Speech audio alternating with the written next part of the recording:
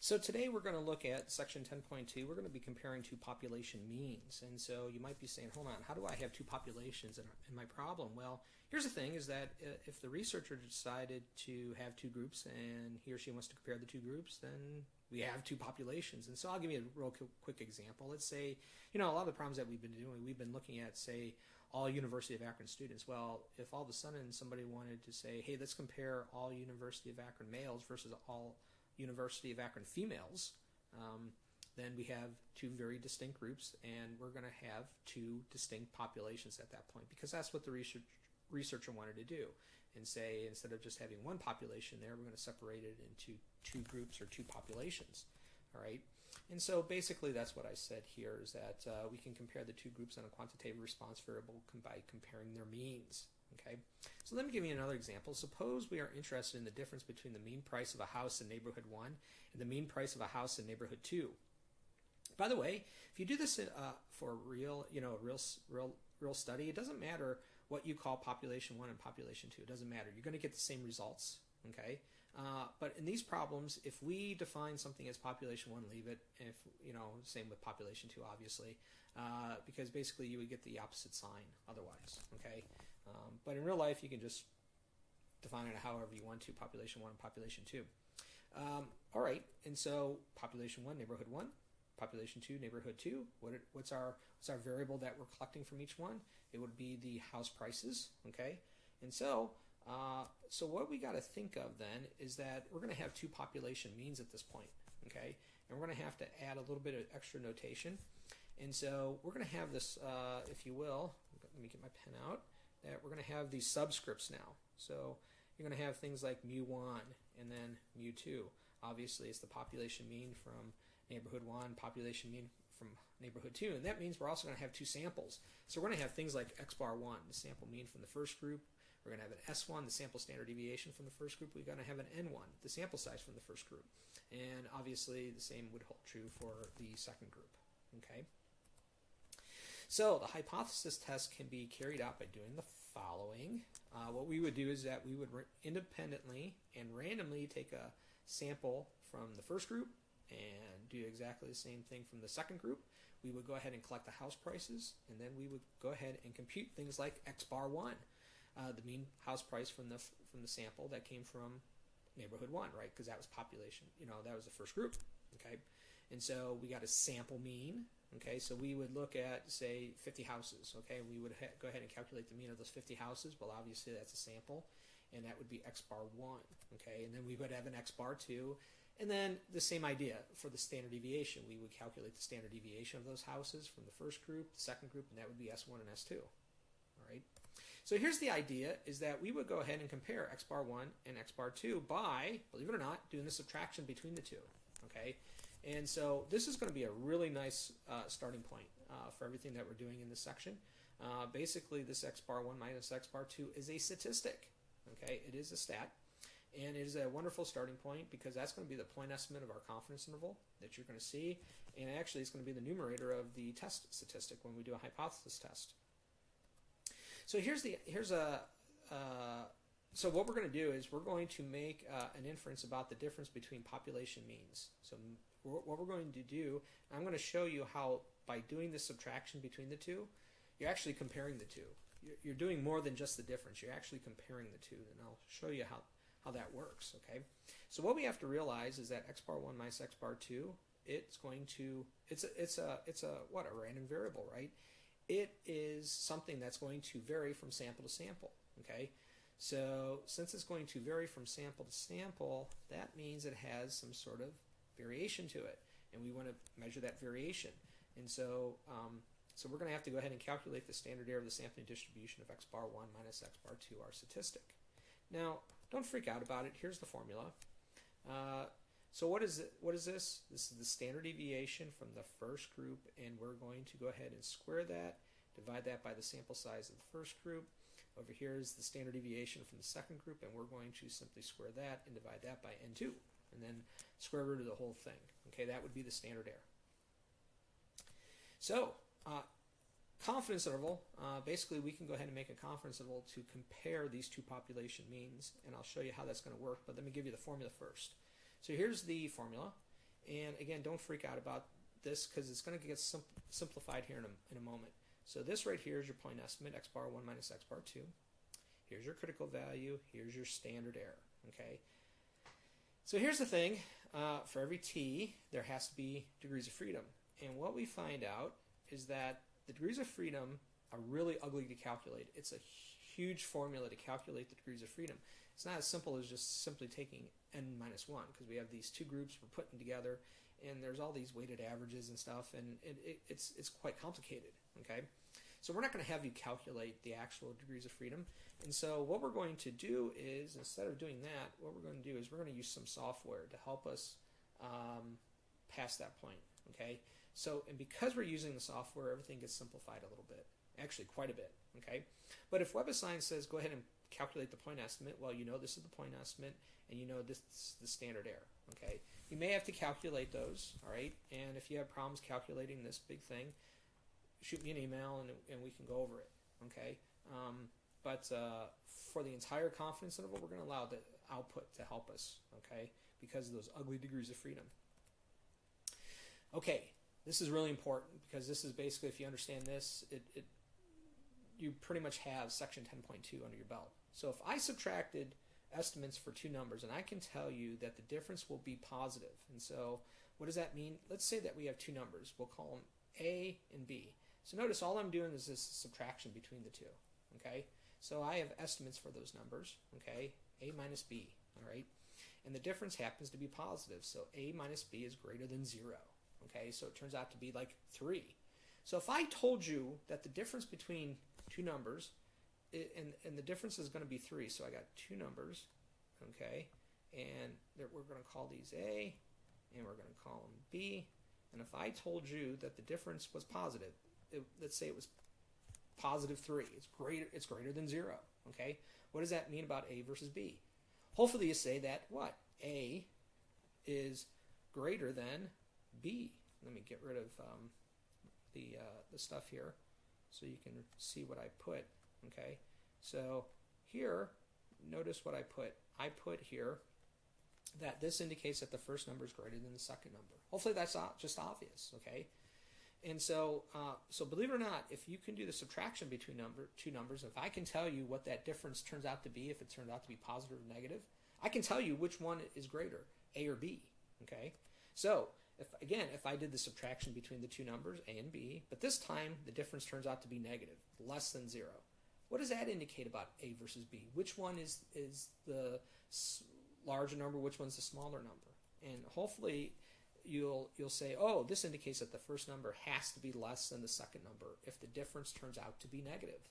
Okay, so nothing difficult about the math. Okay, this is simple concepts. Okay, but if you understand these concepts, it's so much easier then to work this section.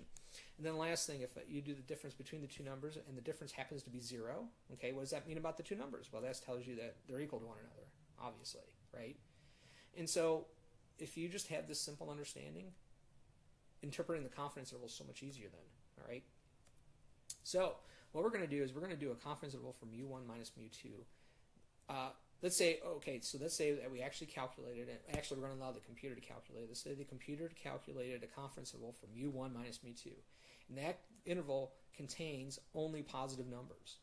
What this suggests then is that mu1 is larger than mu2. Simple as that. Okay?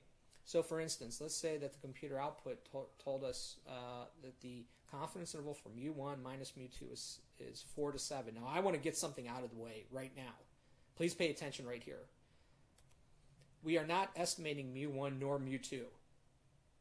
Okay? We are not estimating mu1 nor mu2. We are estimating mu1 minus mu2. So this right here is not mu1. This is not mu2. It is the difference between mu1 and mu2. Okay? And so what we're estimating is that the difference between mu1 and mu2 is somewhere between 4 and 7. So notice that the confidence interval is entirely positive. It's entirely positive.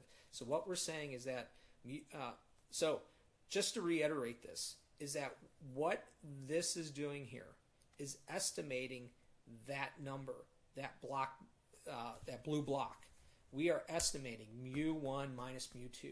And we think that the difference between mu1 minus mu2 is somewhere between the numbers 4 and 7. Okay? It's entirely positive, meaning the confidence interval here, this guy right here, is entirely positive. So if it's entirely positive, what did we just say? That means that what? So that means that the first number, mu1, has to be what? Greater than mu2. Okay? Anywhere from what? 4 to 7 units. Okay? So this is what we're making a confidence interval for. Okay? This number right here. All right? And if it turns out to be entirely positive, that's telling us mu1 is greater than mu2 and tells us by how much more. So let's say that we did exactly the same thing, but this time the confidence interval turned out to be entirely negative. Okay? So this time it turned out to be a negative 9 to a negative 3. Okay? So that's possible here. Okay? And so again, I hope this points it out real obviously now that this couldn't possibly be this number right here couldn't possibly be mu1, and this can't be mu2. It is again the difference between mu1 and mu2. We are estimating this blue box right here, this difference between the two. That's what this estimate is for. So we're saying that the estimate for mu1 minus mu2 is somewhere between the numbers minus 9 to a minus 3. Well, what is that telling us then? If our confidence interval turns out to be entirely negative, which one has to be the smaller, which one has to be the larger number? Well, this indicates that mu1 had to be what? Less than mu2 in order for the difference to be what? Negative. Okay? So we don't know exactly what the difference is, but we do know it's somewhere between what? A negative 9 to a negative 3. Okay? So, and if that's the case, we know which one's greater than.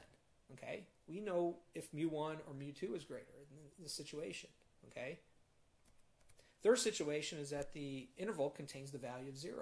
And if it contains the value of 0, so let's say that there's a possibility, there's an example that maybe our confidence interval for mu1 minus mu2 goes from a negative 4 to 6. Okay? So we're not saying mu1 is negative 4, we're not saying mu2 is 6. Okay? What are we doing? We're making a confidence interval for the difference between the two values of mu1 minus mu2. Okay? And this time, it crosses the value of 0. Okay? It contains the value of 0. So if 0 falls in the interval, 0 is a plausible value for mu1 minus mu2, meaning it is possible that what? It's possible that mu1 could be equal to mu2. And you know what that tells us? Is that there isn't a significant difference, at least not based upon our samples. We cannot tell a significant difference between mu1 and mu2, okay? Because it is possible that they're equal to one another. And so this is basically telling us that mu1 could be greater than mu2. It also could be telling us that mu1 could be less than mu2, but it also could be telling us that mu1 could be equal to mu2. We don't know which one it is. In other words, we have inconclusive results, okay, if that happens, all right? We just can't tell a significant difference between the two, all right? And that's what's going on. All right. How about if we're doing a hypothesis test? Hypothesis test will be very simple. Okay. Trust me on this one. Okay. So the hypotheses, the null hypothesis is that the null hypothesis is the hypothesis that has no difference or no effect. Okay. And so there's two ways that you can write it. It will always be this: is that the null hypothesis will be mu1 is equal to mu2, or you could write it as mu1 minus mu2 is equal to 0. Either way, it doesn't matter. Okay. Whichever one you prefer. But there is a reason why I wrote both. Okay, and I'll show you why later on. The alternative hypothesis, you'll have to make a decision. Either you'll have to write it as mu1 is greater than mu2, mu1 is less than mu2, mu1 is not equal to mu2. And you can write it as the difference. Okay, and you may want to write it as some people want to write it as the difference and understand it that way better. Okay, it's up to you which way you want to write it. All right. The assumptions, you need 2 independent random samples. Okay. And then 2, either you need the 2 populations to be normal, okay, or at least approximately normal, and then, or if you don't have that, that means you're going to need the sample size to be greater than or equal to 30 for the central limit to their theorem to apply, okay. And so either one, all right. The test stat. Here's the test stat, okay. Now this, a lot of people get they first see it and they go, wow, that's a big test stat. Well, it gets simplified really quick. And I'll show you why. So this guy right here, notice it has a sub-zero. Where have you seen, so when testing mu, okay, the test statistic turns out to be this. Where did mu sub-zero come from in that situation?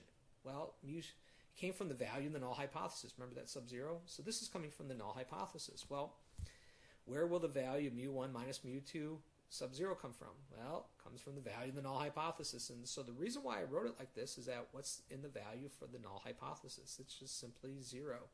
So this value right here always turns into 0, believe it or not, when you do this. So this thing gets simplified very quickly. Okay, so there's your test stat.